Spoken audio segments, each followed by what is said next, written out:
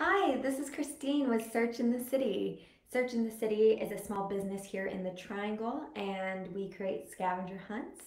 And we are going to do a little catch up today of what's been going on for the last 2 weeks since our last Facebook Live. So first of all, first off, Indies Week Best of the Triangle came out yesterday. The final results for this year, and we did not grab that top spot, but that's okay. Congrats to Something Fabulous who did get the top event planning spot, so congrats to you. We did make one of the top 5 finalists though, so we are super excited about that. And we're going to pick up one of the newspapers today, and I believe in the newspapers it will have us listed as one of the finalists, so that's terrific publicity for us. So we're really excited about it. And we have a goal to set for next year to try to get that top spot. And we have some hard work to do, but we are ready to do it, and we're really excited about the future of Search in the City. And thank you for your votes. We couldn't have done it without you. Thank you so much for voting for Search in the City.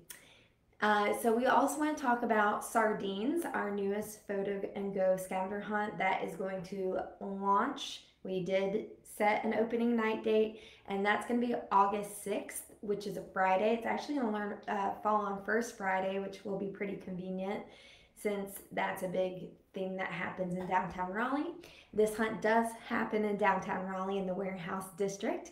It's a 90-minute competitive hunt. It's going to go from 7 to 8:30 p.m. on select Fridays. So if you can't make it to August 6th opening night, there are going to be other Fridays throughout the year that you can go ahead and book it. And you can book these already. They are live on our website to book.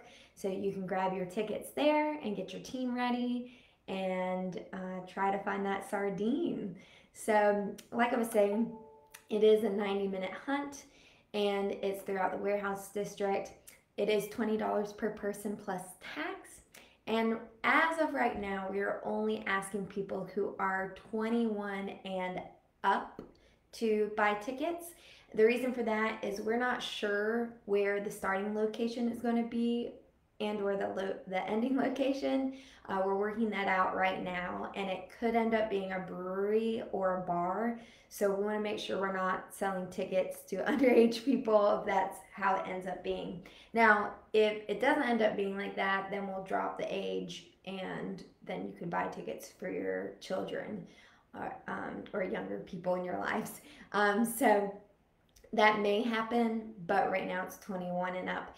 Now, if you are interested in a photo go hunt that is kid friendly, don't worry. We have some that are coming down the pipeline that will be kid friendly and will be during more of like a daytime hours, so that your kids can enjoy as well.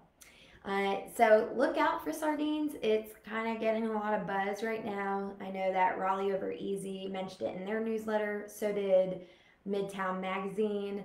And we've gotten some mentions on different people's websites like Raleigh Magazine and Triangle Downtowner. And we're on the Triangle on the Treat Cheaps community Facebook page. So look out for that. That's us. That's the Sardine Scavenger Hunt. That again is opening on August 6th is opening night.